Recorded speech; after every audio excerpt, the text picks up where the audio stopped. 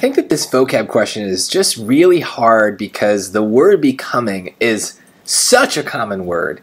And it also is a common word that doesn't really have like a lot of meaning. You know, we use it a lot, but we wouldn't be able to define it very well. And then we're thrown this version of it, which is not the normal way we would talk about it. This is very like an old-fashioned way of using the word becoming.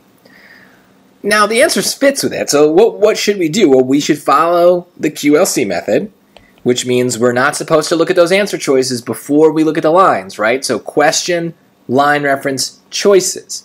So we know we want the word becoming. We go to that line, and we try to read for context. We try to figure out what it might mean based on the context before we look at the choices. So what does it say? The young man had never for 1 second deserted Mr. Peters. He was always there tugging at Mr. Peters' elbow, making him do things that were not becoming in a man of 45. So I get that if you don't know what that word means, that whole sentence isn't going to make a lot of sense, but you try to squeeze as much meaning out of it as you can. And a lot of times just getting relationships is helpful. So in this case, they're talking about a young man and a man of 45. Now, I don't think 45 is old. I'm not there yet, but I hope that I'm not old at 45. But for the purposes of this passage, that's what they're trying to say, is there's a little bit of contrast here between the young man and the old 45-year-old.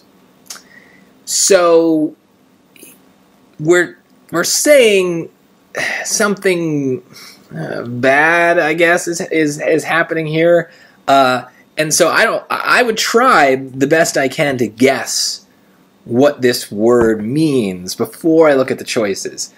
Now, I don't know, if I didn't know what it meant, I don't know how whether I'd be able to figure it out. And I think that that's the challenge for me right here, is I can't get the right answer out of my brain to help you. So my thought is that there's some sort of problem. It's not making him do things that were not good, right? Not good in a man of 45.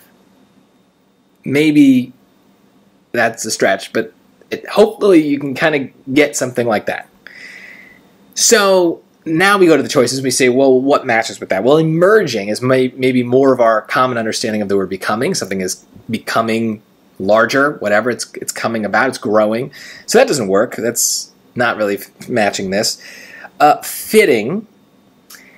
The challenge here is that's another word that has a much more common definition, right? Clothes fit. They they're good for you.